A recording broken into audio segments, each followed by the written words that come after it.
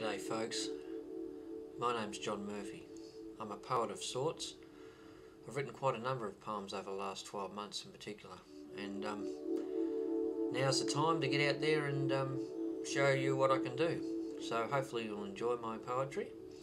I'm also a musician, as you may have already seen. I've got some of my songs on here, and I'd appreciate any feedback, good, bad or indifferent, that I can get from you. We're all learning, even at my age. The poem I'm going to read for you now is entitled Patrol. I wrote it when I was working at Government House in Melbourne as a security guard. It's amazing what you can see at 3 o'clock in the morning that most other people don't. And this just talks about those sort of things. So hopefully you enjoy it. Patrol, here we go. Gossamer threads float across a moonlit sky. The bite of steely cold sends shivers down my spine. Silver dewdrops glistening on the weaver's web, the only sound my footsteps on the hard dark ground. A sudden dash from trees across a vacant lawn, flaming eyes caught within the beam of torches' light. Hunger drives the fox to search for prey. A brief connection, then she's gone from sight.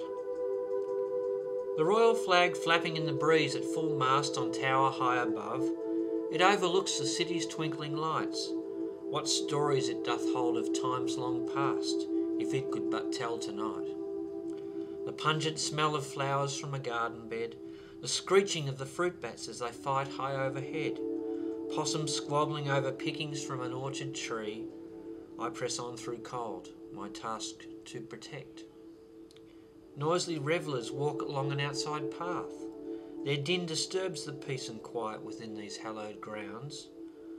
They move along unaware of watching eyes upon them, then they are gone from sight. The courtyard lights loom large and shine through foggy haze.